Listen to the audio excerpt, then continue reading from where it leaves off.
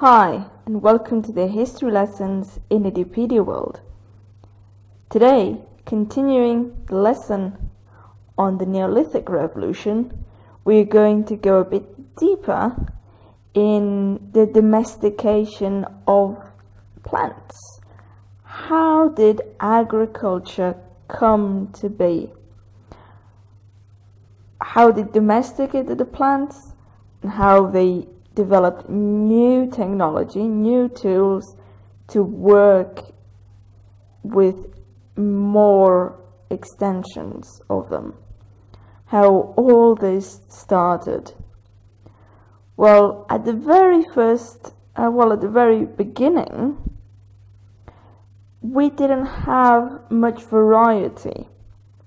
The first plants to be used to be domesticated were basically two cereals and legumes. The two cereals that we've got data on from radiocarbon dated up to 8,300 BCE is wheat and barley. The legumes that we know that were used extensively in that time, the first ones are chickpeas, peas and lentils. This we're all talking that it's about in the Fertile Crescent, remember, Middle East region. We'll see further along in this lesson how in different areas of the world different plants were used. But as we're taking for the beginning the example of the Fertile Crescent, what we call today the Middle East, that's the first plants that were taken and used by humans to produce more food. Even if they started using these plants, this just didn't go like wham, directly one day they change. At this stage they still kept depending on wild plants and wild animals. As everything goes, it wasn't really a strongly reliable source at the start, and we'll see some reasons why. Firstly, I want to have a look at how we know this, but people must have had to observe a lot and make their conclusions to understand how plants would grow out of the land. If you're not observing and see how seeds fall and know that where that seed fell, a plant came out, you could think it's just magic. Probably they would have started observing this process in which wild plants developed, and then they obviously got interested in keeping them producing. So they understood that the fruit or the seed was the reason why a plant was growing. I have to say this, for us it seems pretty obvious because we know. If you didn't know, would you figure it out that easily? So when they figured out that a new plant was created by a seed falling into the ground, that would probably have sparked the fact they kept the seeds and then they chose to plant them in fertile places where there was more water and better land. They probably did some trial and error, just putting it in the backyard and not having much success, and then seeing, probably, as many things in this period, we believe that through just observing nature, you could determine which parts, which places you could find more wild plants. You find more wild plants next to rivers, places where these rivers overflow, or places where there's wells. So little by little, they had to figure out all this basic stuff and improve it. From just this really specific part, they would also go improving the plants by actually selecting better grains, and later on they would even start mixing different strains to resist plant diseases. That's really down the line, but evolving from the basic, I put a seed in the land, what happens, to actually working with them and modifying this wild plants by selection. Because there has been great changes that we actually take for granted. Many of the types of plants that we consume nowadays has changed enormously. I mean, look at the pictures I put. You have here in front. Throughout the centuries, they've been selected. Certain plants were selected, the ones that they produced bigger and more productive fruits. The examples we've got here is bananas, corn, but for example peas too. Let's just observe a moment. For example, corn. You see the first little corn here, the small corn. This is the type of corn these people in the Neolithic times would have access to. Imagine how much effort and time consuming to get this would it be to get the same amount that we get with just one, with all these little ones. And the bananas, we normally just eat a banana straight away and never even think about the seeds. Do you really find many seeds? If you do, it probably, if it's in a Western country, it probably surprises you quite a lot. Look at what would be the original banana.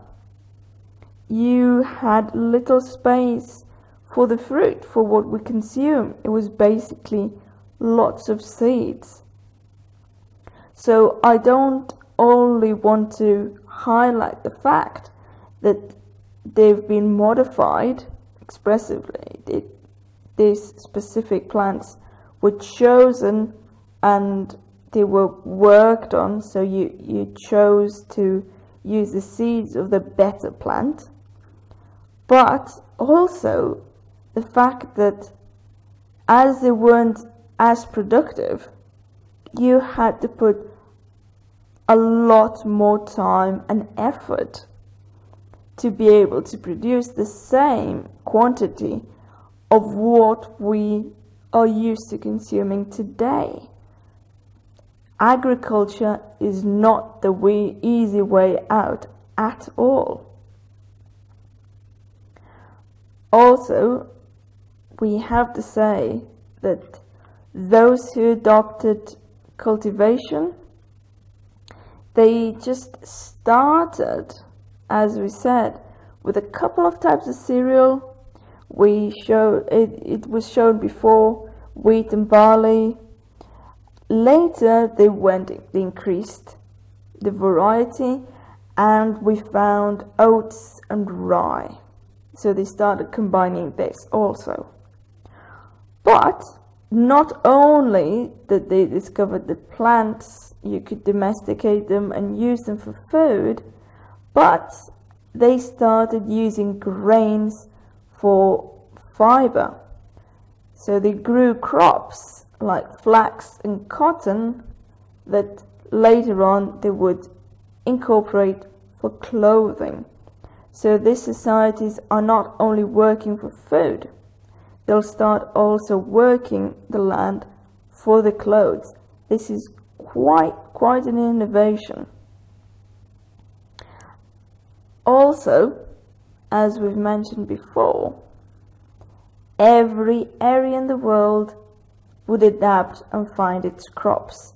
The ones we've mentioned before are from what today is the Middle East.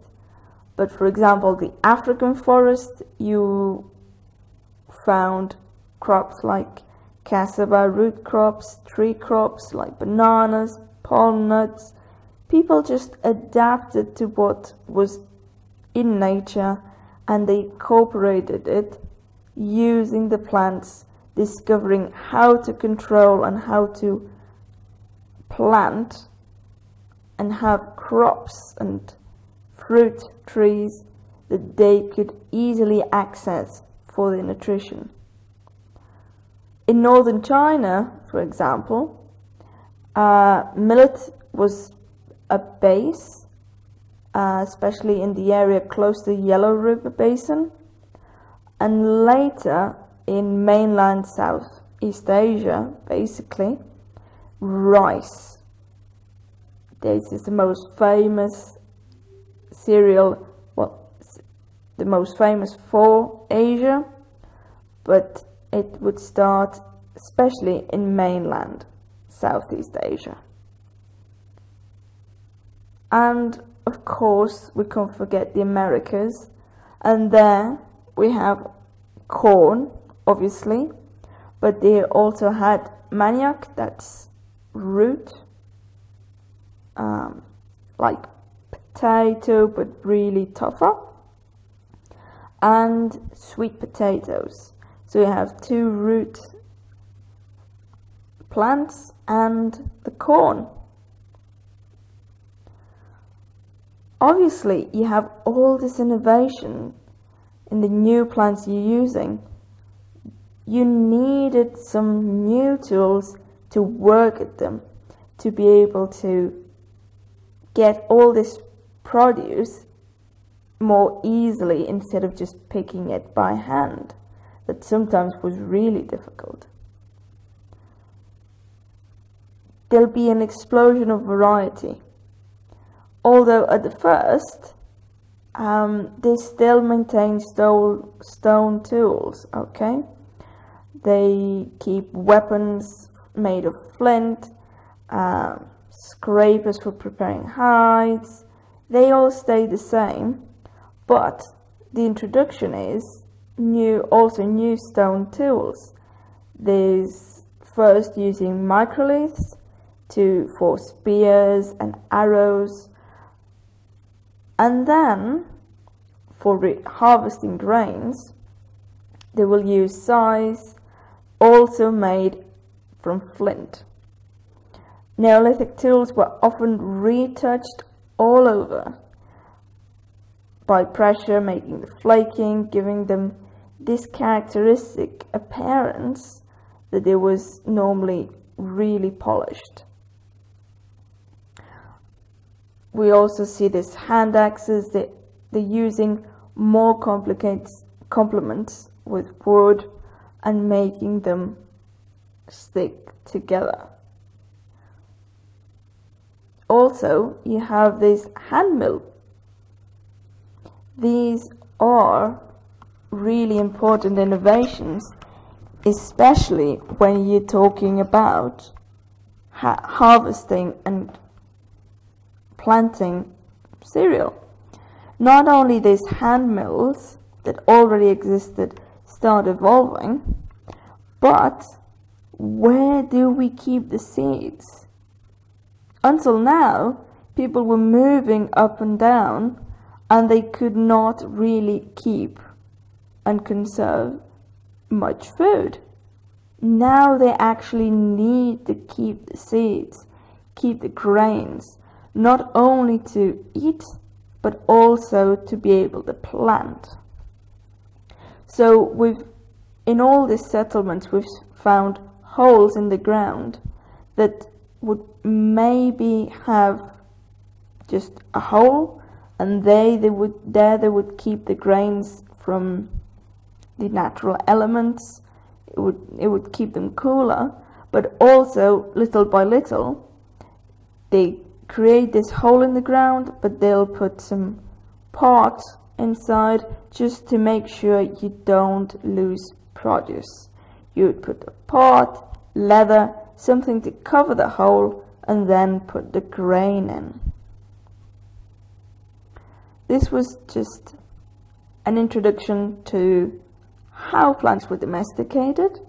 I hope you enjoyed it. See you in the